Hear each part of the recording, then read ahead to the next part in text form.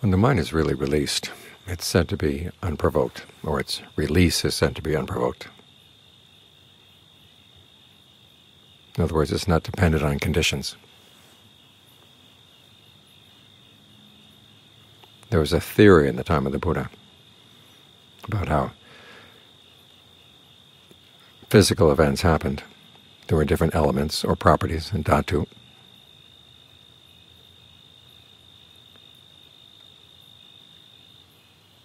And they either existed in a calm state or a provoked state. When they were provoked, if the fire element was provoked, there'd be huge conflagrations. The water element was provoked, there'd be floods. The wind element was provoked, there'd be storms.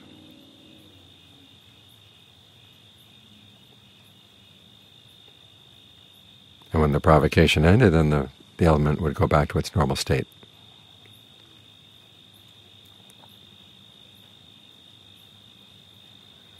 And so when they said that the Arhant's release was unprovoked, it meant that it wasn't dependent on provocation, which means that it would never change. They also use the same theory to talk about states of mind. When the property of sensuality is provoked, lust comes up. When the property of irritation is provoked, anger.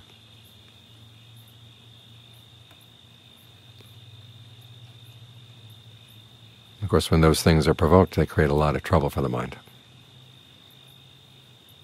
You end up doing and saying and thinking things that are actually harmful for you and for the people around you.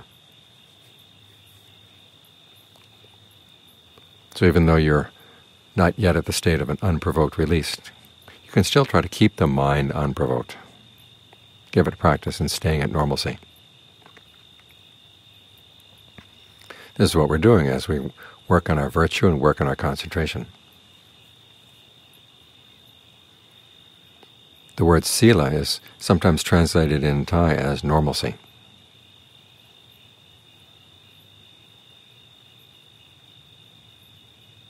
The mind in its normal state is not killing, it's not stealing, it's not having illicit sex, it's not lying, it's not taking intoxicants.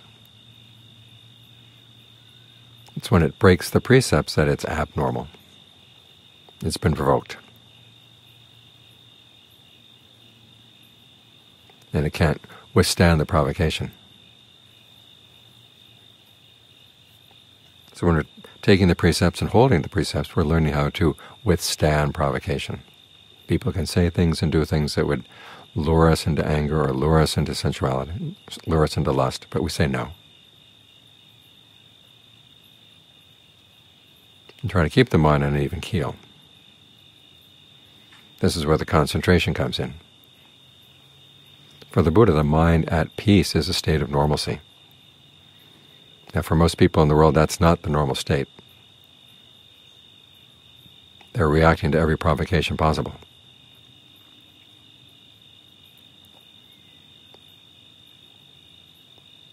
But this is why we see so much turmoil all over the world. People haven't built up their resistance.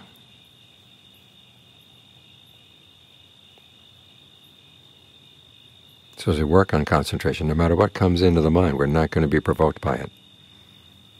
Sensual desire, ill will, torpor and lethargy, restlessness and anxiety, uncertainty.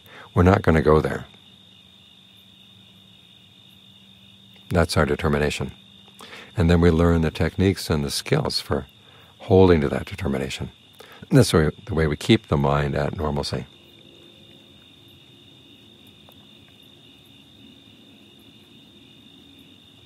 Now this, of course, requires more than just virtue and concentration. It requires discernment.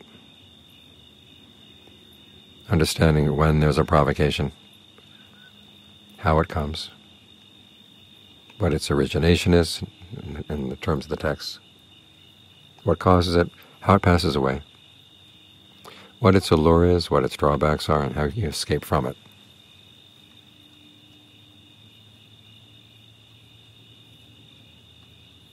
Now, you may not fully know the escape, but when you learn to escape from specific instances, that's giving you practice.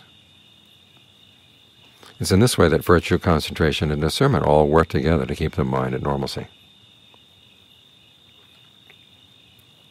something comes up that would provoke you to break the precepts, you learn to look at it and say, what is the allure of that thing? And you learn to think about the drawbacks of going with a provocation. When you can develop a sense of shame or a sense of compunction around that,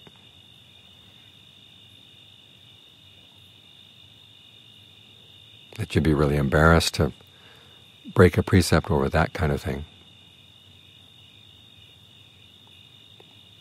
Or you just have a sense of distaste, you feel conscience-stricken at breaking a precept over that kind of thing.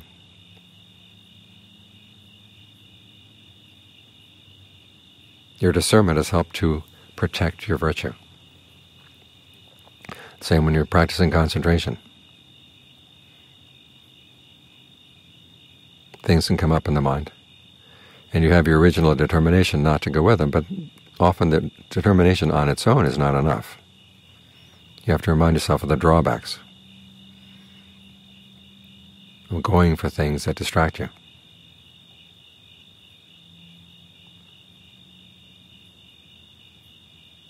They drive up in a car, and they look attractive, and they say, come on, come with me. You have to realize, you go with them, they're going to take you up to some dark corner of the city and they'll shoot you and throw you out of the car.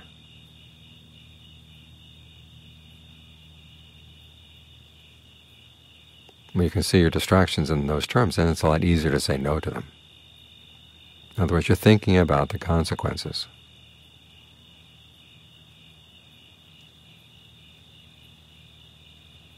This is one of our big problems in society right now, is people act on their moods and they don't think about the consequences. That for them is freedom. But the Buddha saw that as bondage. You're binding yourself.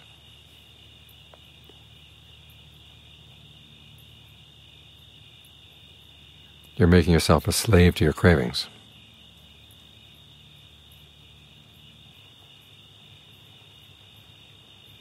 So here again, it's your discernment that's helping you protect your concentration.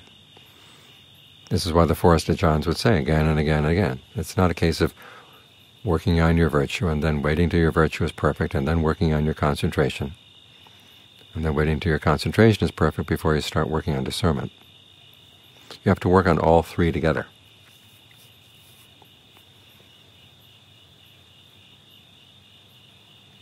Virtue fosters concentration, concentration fosters discernment. But then discernment comes and protects your virtue, protects your concentration. Your concentration protects your virtue. They're all working together to keep the mind at this state of normalcy. So when difficult things in life come up, when the ordinary things of life come up, you can see them as ordinary, and the mind can stay at normalcy in their face. Aging comes, illness comes, death comes. We see this all around us.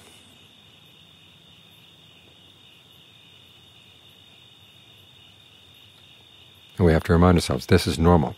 Our problem is that we see it normal for other people, but not normal for ourselves. We constantly think that we're an exception.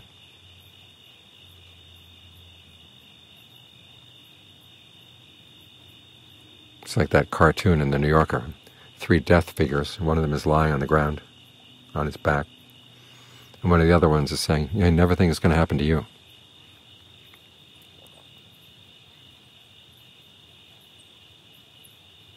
But once there's birth, there's going to be aging, there's going to be illness, there's going to be death. These things are normal for everybody. And if we want to learn how not to suffer from them, we have to keep our minds normal in their presence. So this is what virtue and concentration and discernment are for. They work together to keep the mind at normalcy. And it's bad enough that aging, illness, and death can come, but we often make them worse.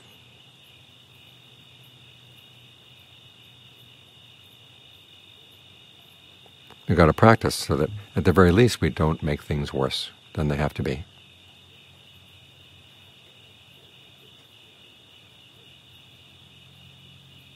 work on developing the qualities of the mind that can take us beyond them. But as long as we're not beyond them, we still have to practice this quality of normalcy as we face them down.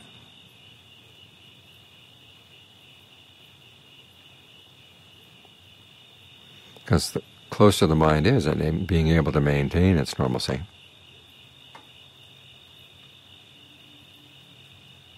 the closer it is to finding something really special inside.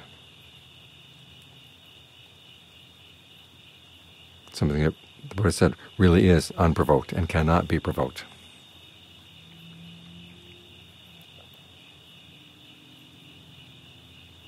That's when the mind is really free. But in the meantime, you can learn how to train the mind to be hard to provoke.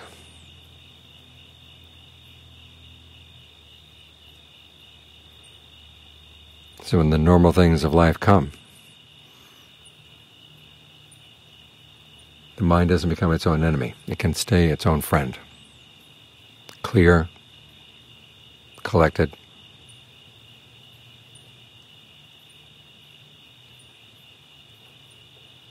not doing anything to harm itself or harm anybody else.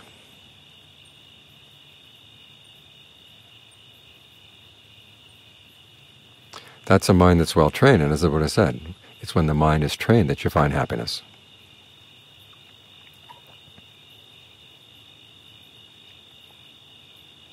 Even though it may not be totally free from its slavery to craving.